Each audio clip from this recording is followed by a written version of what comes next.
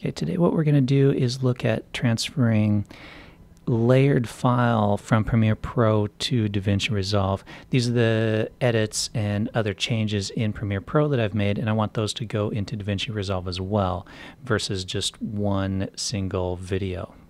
So if you notice on screen here, you can see that I've got edited layers and adjustments that I did in Premiere Pro. I want all of those to go over as individual layers as well.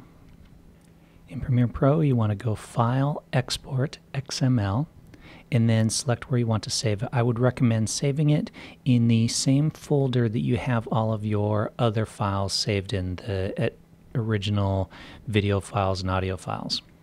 Hit OK past the pop-up. It's basically just telling me that this might not work or everything might not transfer over properly. Over in DaVinci Resolve, the first thing I'm going to do is create a bin to put everything into. You don't have to do this. This is just kind of how I like to organize my files. In DaVinci, you want to go Control-I, right-click Import or File Import to go to where the files are saved at. Now we want to import that XML file that we exported from Premiere Pro. Remember, you should put that in the folder that you have all your original video files saved in that you used for the original edit. Now let's just leave everything at the default automatically set settings. I found whenever I played with these I started to have problems, so just go with the automatic settings. Hit OK. Now I'm getting an error here, 2 clips were not found.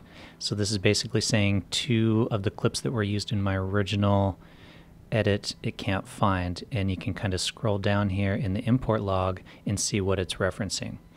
I hit OK to get past that, and you notice on my screen now I've got kind of this red box here. That's basically telling me that's those files that it couldn't find.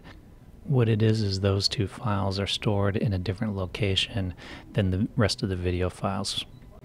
But if you notice here, I have all my layers, and I have each of those edited video clips so that I don't have to go in and do all that over again. And if we play it, the sound's working great. The last movie star is basically,